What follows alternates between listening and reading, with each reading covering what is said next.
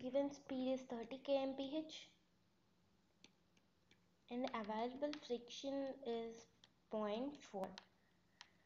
So while driving at a speed of 30 kmph with available friction 0.4 down the gradient, the driver requires braking distance. Down the gradient braking distance is twice that required to stop the vehicle when travels up the gradient. While traveling down the gradient, it is v square by 2gf minus n. N is the gradient. Here it is v square by 2gf plus n while traveling upwards.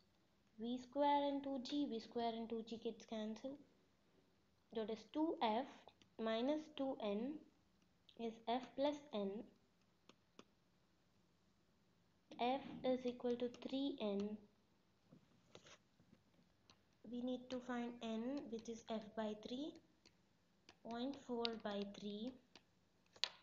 It is 0.133, that is 33.3%.